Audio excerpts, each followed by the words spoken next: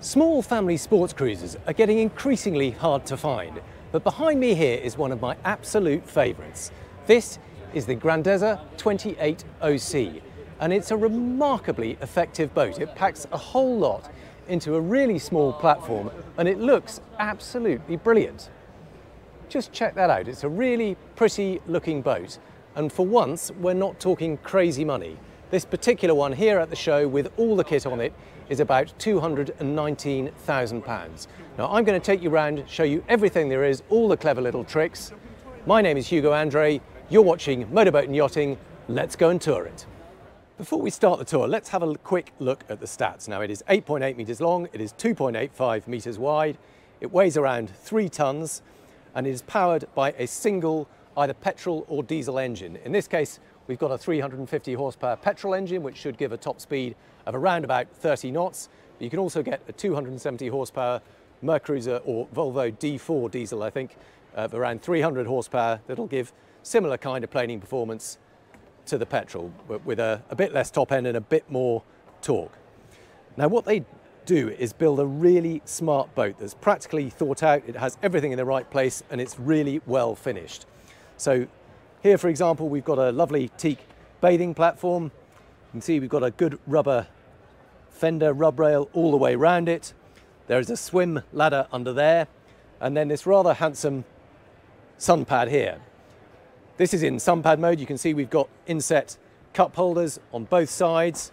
We've got a grab rail around the edge, and if I lift that up, you can see there is a very sensible storage locker here.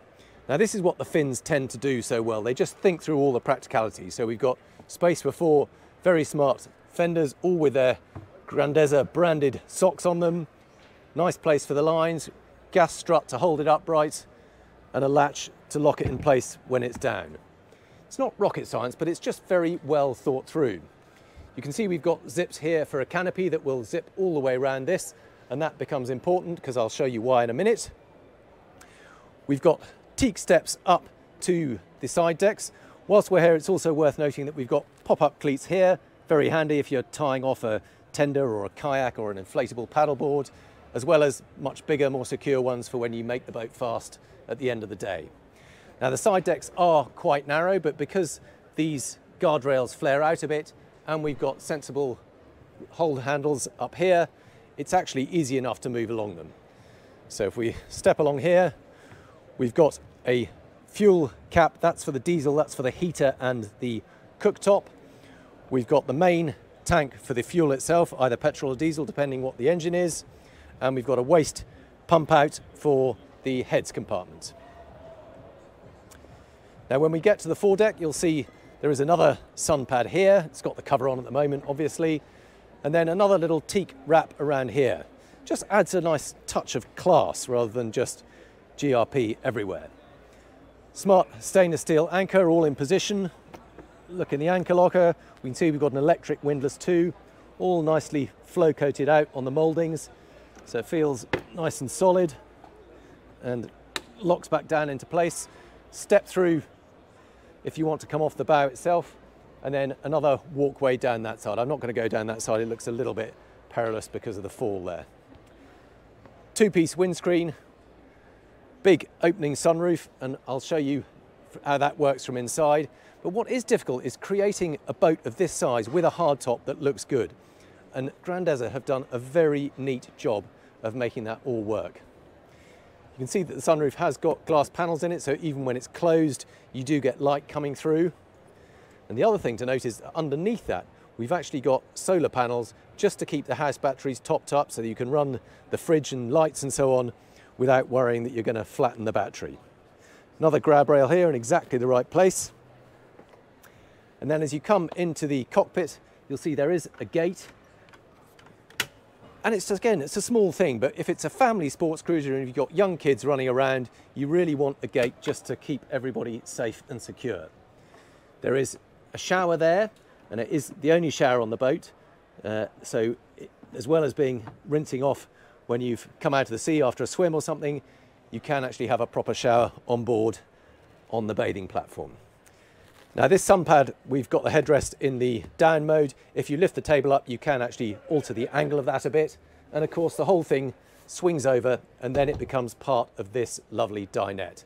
Now I'll put the table up in a minute so you can appreciate how that works. The reason it drops down this low is because there's also an infill cushion so that you can create an extra double bed there. And with the canopy up and in place all the way zipped in around here and along this track, it does become a really nice secure place. So sure, it's sort of half outside, but on a lovely summer's evening with the canopies in place, that's a perfectly viable bed. Now the galley, I think very sensibly, is up here in the cockpit. So rather than just a wet bar, it is a proper little galley. We've got a sink, little lift up lid for that, not the largest in the world, but big enough. We've got that Wallace diesel hob. So again, you're not going to need a generator to run that. You can fire it up at anchor without needing to be plugged into shore power. Got some useful storage all around it. I'm not going to open all the cupboards. What I will show you is that under here is one fridge. So very handy to keep your drinks in that one. But that's not the main fridge. There is a secondary one under here. So you can put, I think that's actually locked. Oh no, there you go. So you can keep your food in there, your drinks in the other one, and you've got space for all of them. Now another really neat little detail, you think, okay, well you've got all the galley there, but a little bit limited on workspace. We can solve that too. That seat just folds over like that. This pulls out of here, and you simply slot that in place. It's a little bit tricky one-handed, but you can see that slots into there, and then you've got another work surface to prepare your food. I just love the ingenuity and the simplicity of it. It's nothing overly complicated, but just works really well. And then the seat swings back over, locks into place, and then you've got a really comfortable, secure co-pilot seat. Now I'll just lift that table up for you. That's on an electric leg. So there's a switch over by the helm here. But just wanted to show you how nice that looks when it's set up in full dining mode. Just takes a little bit of time to come up to height. I won't go all the way, but you get the picture. It's a very lovely, solid teak table, beautifully finished, inbuilt cup holders for your drinks. We've got speakers there, another handhold there. So again, really nice to have forward-facing seats on a small cruiser. It's always going to be a little bit lumpy and bumpy. So to have 3 forward-facing seats at the back here, another 3 forward at the helm, really good on a 28-foot size boat to have that. Deep single-piece side screens means you get an excellent view out. You're not trying to work your way around mullions. There's a thin mullion there and a second one in the middle there. But overall, again, for a small boat with a hard top, visibility is really impressive. Now here is that sunroof I showed you earlier. Nothing too fancy, it's a manual one, but if I pull that out, it just very quickly and easily slides into place, and then you've got a very secure boat. So you've got the weather protection, you've got the visibility, but it all opens up when you want to enjoy a bit of sun. Helm is very smartly done. We've got, again, the same matching quilted seats here. We've got lift-up bolsters. If you want to give yourself a bit more of a sort of standing position, steps up to the helm. I'm going to open that up so I can show you what it's like to stand there too. Nothing overly flash about the helm, but very sensibly they've kept it in a kind of matte black finish, so it's not gonna, you're not going to get too many reflections or anything. Wheel, throttle, very nicely sighted, exactly where it should be. You've got a bit of adjustment on the seats. You can push them forward and back a bit. You can see they're on tracks here. And then with that roof closed, you've got room to sit down. But if you want to stand up, you can poke your head out the top, and it's a really good standing driving position too. Has a built-in thruster, just makes it a little bit easier with a single engine boat when you're berthing in a difficult side wind.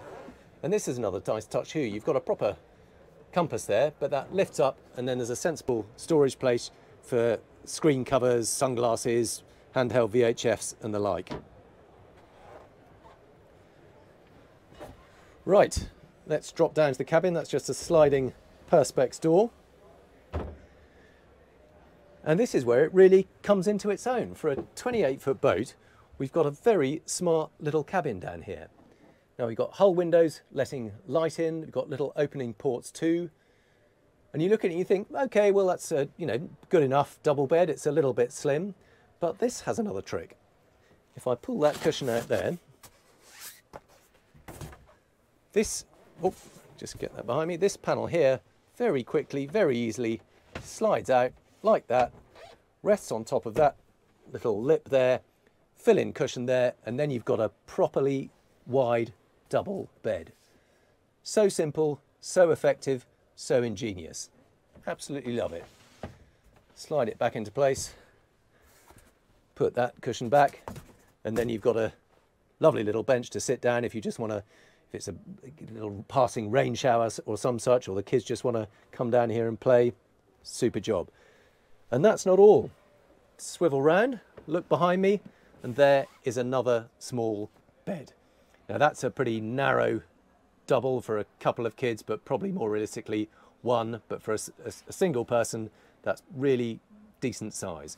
There are the fill-in cushions that I showed you earlier for both the cockpit and this bed behind me.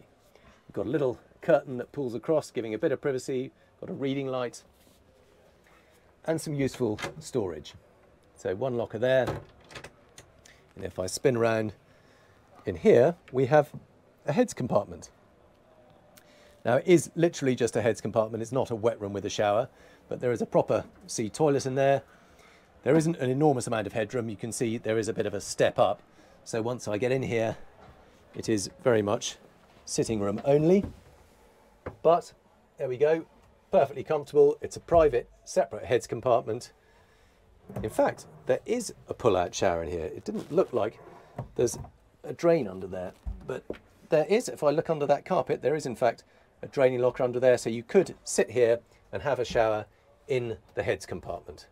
And there's not a lot of wiggle room, but nevertheless, on a 28-foot boat, respect. They've got a loo, they've got a shower, they've got a sink, they've got a small opening port, and there's even a little bit of storage under here. So, there we go. I probably ought to point out, as we come through here, there's also a bit more storage under all these seats. They're just sliding soft touch drawers. They're all the same, nothing particularly clever, but it's nice that they're done in wood and they have proper soft close latches on them. Now the final thing to show you is the engine compartment, and that's all over here. You can see we've got all the controls and the breaker switches here. So I believe if I press that one there, if I look behind me here, this whole aft section, so often the problem on these small sports cruisers is that the access to the engine is pretty limited. Not on this boat. You can see that whole aft end is hinging up on a electric ram. We'll pause probably round about there is enough. I think it will go further, but I think we've made the point there. Here is that single 350 horsepower Mercruiser engine, good for sort of 30 knots or so, 6.2 litre, so should have plenty of torque. And I love the fact that you can get all the way around that. It's a very nice clean engine bay. You can see we've got a decent amount of insulation on the sides here and a bit of foam up here, so should be nice and quiet too. Petrol's always a bit quieter than diesels anyway. It's a nice smooth V8, and then with that extra sound insulation around there, it should be very civilized. That's the battery box. Looks like there's sort of access to all the pumps and so on, the raw water strainers. Very simple, very neat installation, but I love the fact that it's so easy to get to. Right, let's just close that up. That is the Grandezza 28OC. Really clever, good looking, compact little boat that seems well finished and well built at a sensible price. I hope you've enjoyed having a look around something a bit more mainstream, a bit more affordable. I think it's a cracking little boat. Do let me know what you make of it in the comments. And thank you for watching.